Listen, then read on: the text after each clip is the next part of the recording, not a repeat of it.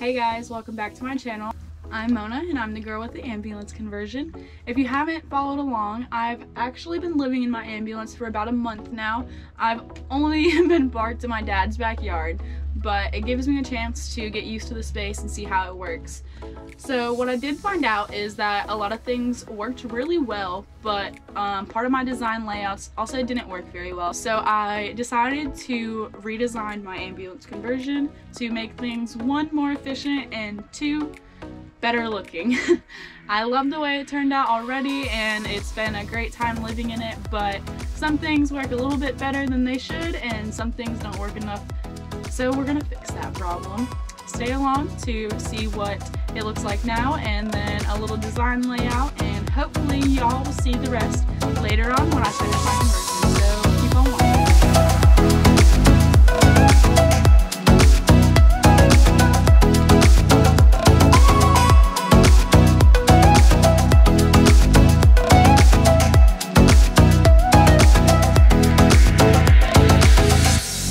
So currently this is my setup for my sticker business. I try to run all my business stuff in one little area. I also have some of my shipping supplies up in this side.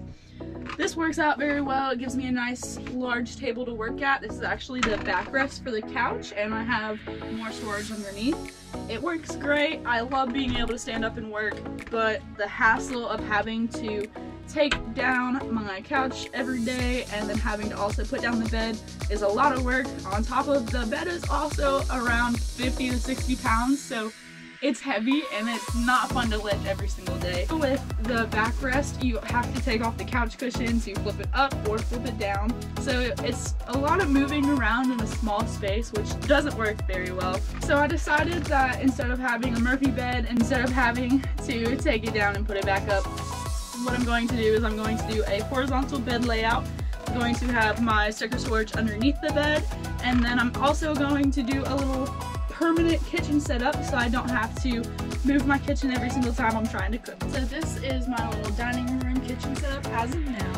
What I do have is I have a flip up compartment for my camping stove underneath. I have my toilet in this little compartment underneath, and then I have a two-person table right here. This chair slides out, makes it nice and easy, and also has shoe storage underneath it, which works very well.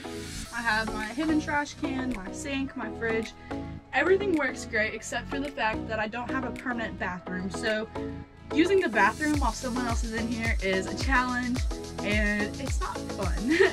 So I also have my shower currently built in the frame that my stairs were for the door, and instead of that I decided I'm going to get rid of this cabinet. I'm going to move my kitchen stuff next to my bed, and I'm going to build a permanent bathroom right here. I'm also going to extend this cushion into this little cabinet corner right here so that I have more seating area, and it makes it a little bit more comfortable for my friends and family. So that's my little mini tour of what it looks like now and my ideas for the new renovation. What I'm going to do right now is do a little time lapse of what it's like to actually work in a small space and show you how it works now, and then later on there will be an updated video on my new setup and how it works better with my new build. So stay tuned. I hope you guys enjoy this video. Subscribe if you would like to follow along for my ambulance conversion and see me travel along the United States later on this year. If not, keep on scrolling. I hope you'll have a blessed day and stay tuned for more.